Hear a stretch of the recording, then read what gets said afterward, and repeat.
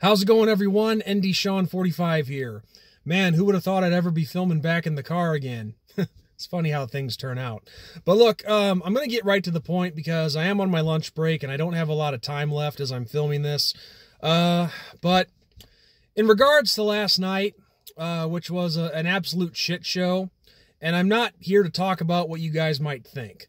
This video is actually addressed to Bigvoldaddy and ACPCarter. And this video is probably a bad idea, but I just have something that I need to say that I think is really important, especially on Bigvoldaddy and ACPCarter's parts. But I found out last night after that shit show on BVD's stream, which I did not intend to happen, but it did. I heard that there's some people leaving his channel and unsubscribing from him because they're thinking that BVD is an Uncle Lou ass kisser and all that crap. Well, let me tell you guys something. I vouch completely for BVD on this.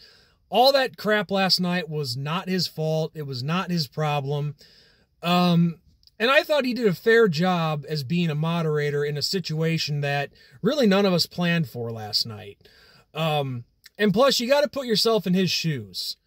You know, these are two guys arguing that both of whom are friends of his, and he's caught up in the middle of it. So what else are you really going to do? So all I'm saying is give the guy a break. I mean, yeah, there were some things in regards to that aspect of things that I heard that I wasn't too thrilled with, that I was kind of miffed at, but that's beside the point. Bottom line is, last night was not BVD's fault. He's not an ass kisser. He was just put in a really bad situation. So those of you who have unsubscribed from him, please go back to him. All right. You know, this stuff about calling him an ass kisser and all that, it's not true.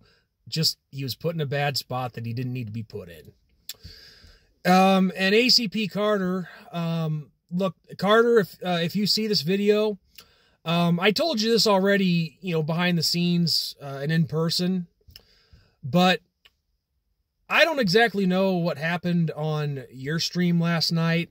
Because you see people, I had a couple of friends of mine message me this morning saying, "Hey, Sean, what did you do on Carter's stream last night?"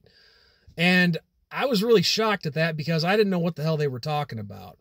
And I still don't know all the details of what exactly happened, so I have to go back and watch Carter's stream from last night to see what the hell happened. But look, here's the deal, Carter. I was not on your stream last night. As soon as I got done talking with you and BVD on his stream, I chatted with BVD for a couple minutes, and then I hit the hay and crashed. So, yeah, again, I don't know what happened, but I guess apparently the drama from BVD's stream spilled over to Carter's, and I'm really sorry that happened, dude. But all I know is, I'm telling you, man, I had nothing to do with it. I was not there. So, like I said, I got to go back and watch it to see exactly what happened, because I only heard bits and pieces of it. So, but yeah, I'm sorry that shit happened, guys. I did not want that. And just, I'm sorry it happened. What more can I say? So, I don't know if this helps anything. I don't know if this is a good idea or not.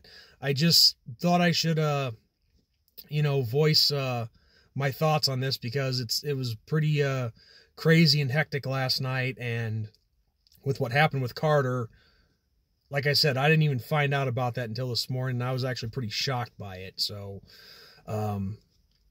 yeah, that's all I wanted to say, and I'll talk to you guys later. Peace out.